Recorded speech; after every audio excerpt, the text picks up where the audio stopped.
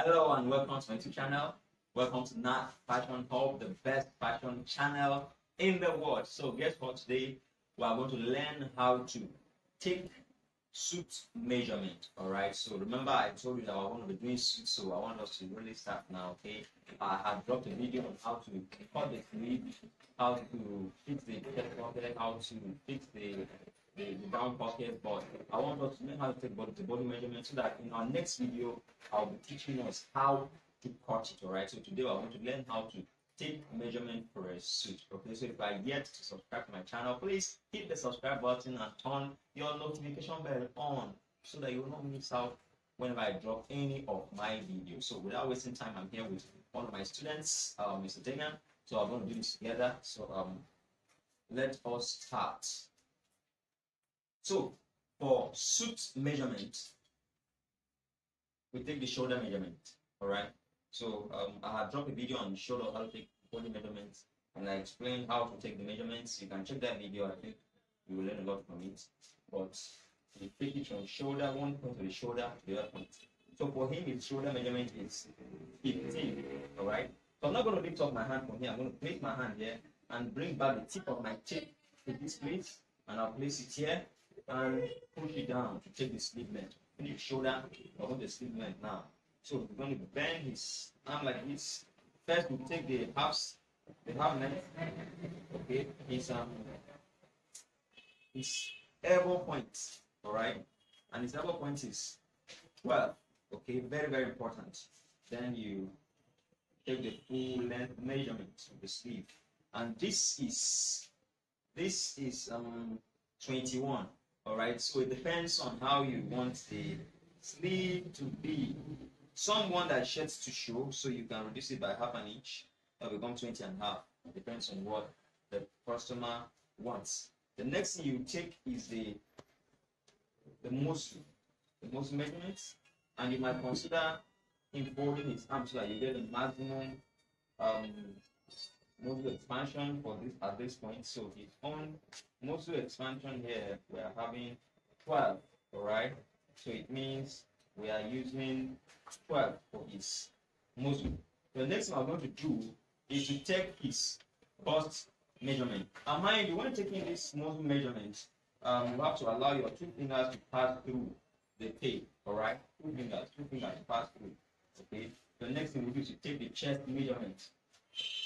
So his chest measurement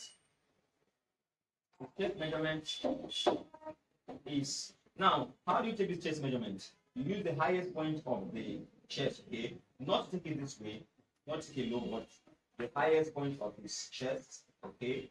And it depends also on how the customer wants it to be. If he wants it to be free, but normally, if you can get once you get the normal chest measurement, you open it by 2 inches, that will be okay. So for him, his chest measurement is 34, right? So to make it a bit free, you can give him 35, right? So just a bit free, 35, not too free, all right?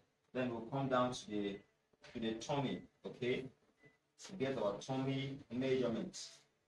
And for him, his tummy measurement, like I said before, you get the fitted measurement, then you open it by 2-3 inches to get your fitting measurement.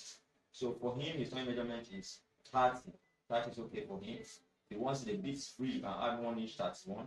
Yeah, but except for those that have pot belly, for those that have fat belly like him, most of the time the difference in the chest measurement and the fitting measurement, the tummy measurement is ranging around 2 to 3 inches, except someone that has a pot belly or a very very broad chest. Yes, so that is that. So the next I'm going to do now, we are done with the horizontal measurement. Then we're going to do is the vertical. We're going to take the vertical measurement. Now I'm going to get his the half length of his suit, or you call it the tummy points. So that you can do by either folding his arm, and where at this point that is the half length of his suit, which for him is 13. All right, as 13 here, or you can just use his tummy point above the navel, right? So for him, this is 13, 14, okay. I think 14 is fine, it's better, right? So the next one I'm going to do is to get the length, the full length of the jacket, and thereby you locate your jacket length at this point. So you have the customer to you know, fully fixed. Yeah. And then at this point here, that's where you get the full length of the jacket. So from here to this fixed point here, for him it is 26, all right? That is where his suit, the jacket length is going to stop at what? 26. And also very important, you might consider measuring his neck as well. Very, very important. His neck is 16. Okay. So if this video is making sense, I'd like you to hit the subscribe button if you're ready to subscribe and turn your notification bell on. If you like the video, give me a thumb up and consider sharing the video so that more people will get to see it. And let's not forget, we didn't measure the wrist. I'm sorry, we didn't measure the wrist. Okay.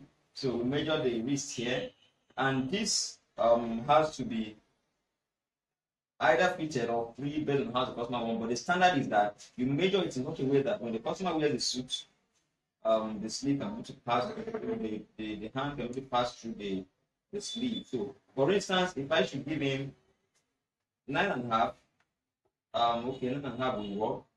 If I give 9 will be too tight for his feet to pass through, okay? So you consider that. If I give 11, 11 will be too big for him, you see? This is how 11 is too big.